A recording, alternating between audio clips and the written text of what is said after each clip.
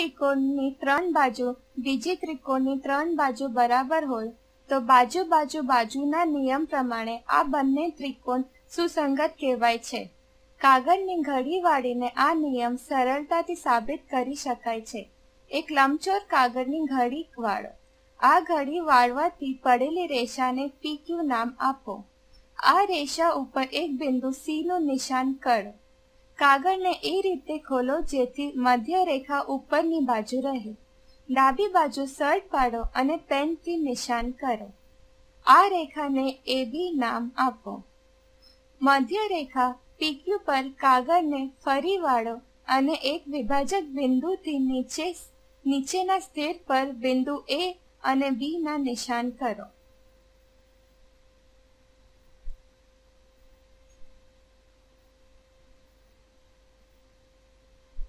CA ને વાળો અને સરખી શર્ટ પાડો. એ જ રીતે CB ને વાળો અને સરખી શર્ટ પાડો.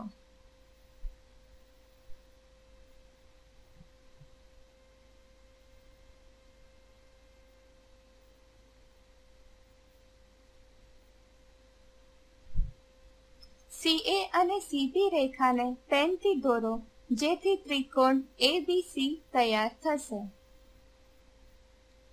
કાગળને ખોલો અને વિભાજિત બિંદુઓને A' તથા B' નામ આપો. કોણ C જમણી બાજુના કોણ બરાબર થશે. કાગળને A', B' તરફ વાળો અને વધારા કાગળનો કાપી નાખો.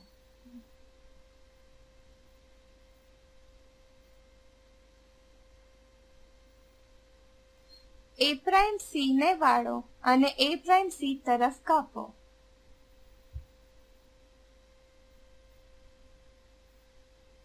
એ જ રીતે B' C ને શર્ટ પાડી અને આ શરને છરીથી કાપો.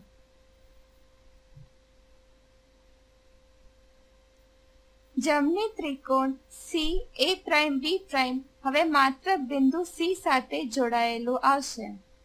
હવે જમણી બાજુનો ત્રિકોણ CA', B ડાબી બાજુના ત્રિકોણ CAB ઉપર મૂકો અને તમે જોશો કે ત્રણેય બાજુ સરખી છે અને સમાન છે.